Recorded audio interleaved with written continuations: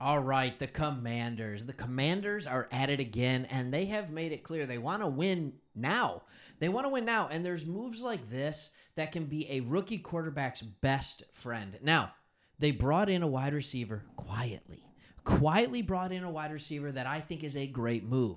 I will admit, I made a video here on this channel that I thought moving Jahon Dotson, getting a third rounder, they did some pick swapping, stuff like that. I thought it was a great move. I think it made sense. He never got his legs under him here in Washington as a rookie, and in his second year and beyond, and sending him to the Eagles is just fine.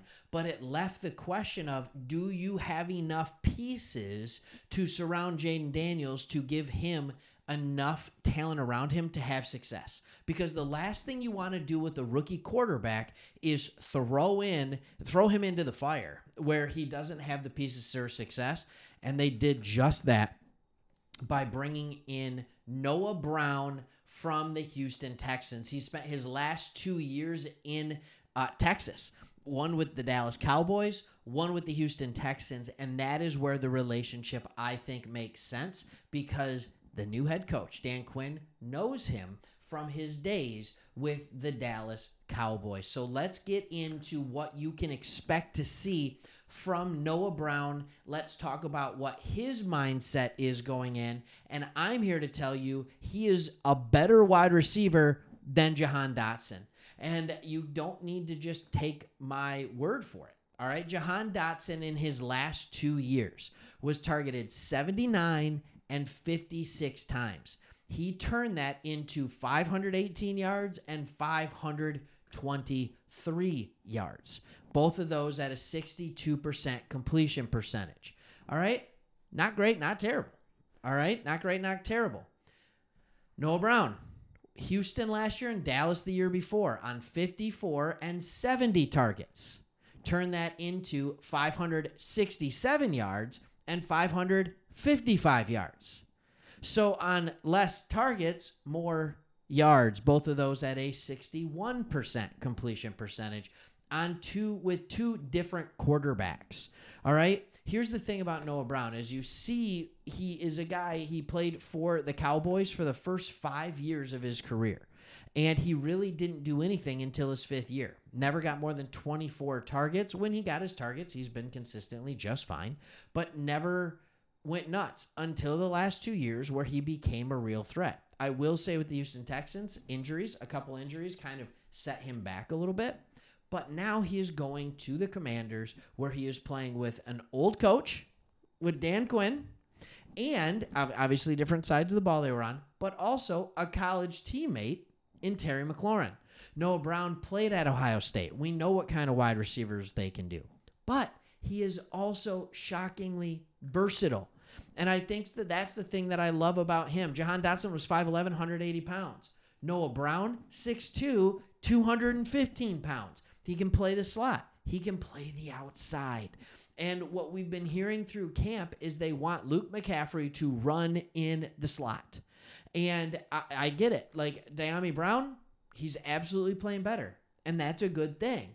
And we want him to play better. But at the same time, sometimes when a guy finds it out of nowhere, it doesn't always stick forever. It doesn't always stick forever. So here's what I want to do. I just want to play you kind of some audio on what he had to say about coming and playing for the Commanders. I'll let him do the talking for me. Here you go. See his game grow. He's got to see my game grow, and it's going to be great to meet back up at this point. I assume you had a couple of options after you moved on from Houston. Why did you decide this was a good place? Kind of like I mentioned before, I'm familiar with some faces in the building. Faces are familiar with me. They know what I'm about, know what I can bring to this team. Yep. And I feel like it's a good opportunity for me to go help a program, and I'm excited to be here. Now, what do you feel you do bring? I think I bring a little bit of everything when it comes to the offensive mindset. You know, I'm a very viable pass option. I can block in a blocking game, have experience in a special teams game, and I'm willing to do all of it. So, you know, I'm just ready to contribute. What was it like? I'm willing to do all of it. And what do you think of the rookie quarterback? And I'm ready to contribute. I'm willing to do all of it, and I'm ready to contribute. That is what we wanted to hear from touchdown Noah Brown. All right, because what has happened with him in the past is he has been a player that's been kind of volatile. right? He's been a player that's been kind of volatile. He's been a player who's had his ups and his downs. When things are going his way, he's playing well. Things are looking up. When things aren't going his way and he's not getting the ball, his attitude hasn't been as great. So I think what's so awesome to hear about this is he's sitting here saying, I'm willing to do all of it. He said special teams. He said whatever it is to help this team win. Now, do I think he's going to need to play special teams for this team? I don't think that is going to be the case. All right? Because he is going to play football for this team. All right? When you talk about where this wide receiver room is, I think you're going to have Terry McLaurin on one side by week 3 or 4. Noah Brown is going to be on the opposite side playing that X spot. And then I think in the slot by that time, you're going to have Luke McCaffrey. So what you're going to have is you're going to have 2 experienced wide receivers on the outside. 2 guys who have done it, that know it, and have done it before. And by then, Luke McCaffrey is going to get past Zacchaeus. All right? And I can't say Zacchaeus without Zacchaeus, get down from there. Sorry, it's every time, Bible jokes. All right? So let's have a conversation about what this looks like in this offense. Because now I think what you have done is you have an offensive line that is capable to protect. You have wide receivers that are able to get open. All right? You have wide receivers that are able to get open. Noah Brown has proven that when there's no other options, he can be the guy. After Tank Dell's injury last year, the next 2 games, and then, by the way, Noah Brown got hurt, which is really unfortunate. The 2 injuries when he was the number 2 receiver, and at times, Nico Collins was battling a hamstring at that time. So, number 1, here are those 2 games. You ready for it? All right. 6 targets, 6 catches, 153 yards. That was week 9. Week 10 against Cincinnati. 8 targets, 7 catches, 172 yards. That was against Tampa Bay and Cincinnati. Those aren't garbage defenses. Those are good defenses. And he was doing that with a rookie quarterback.